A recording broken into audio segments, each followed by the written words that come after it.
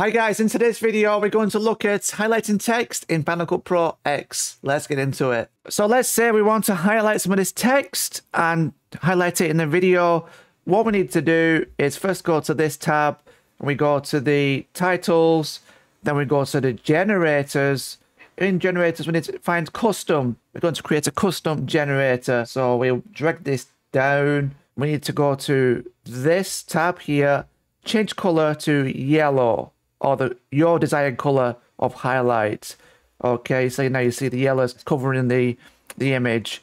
So we scale it all the way down. In this example, we're going to highlight the price. We're going to adjust it with the position here.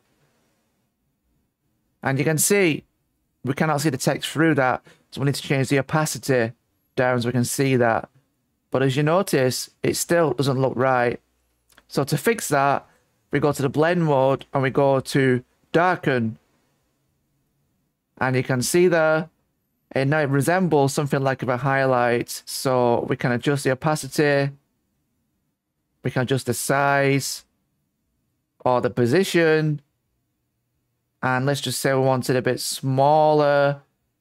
We may want to change it with this one here.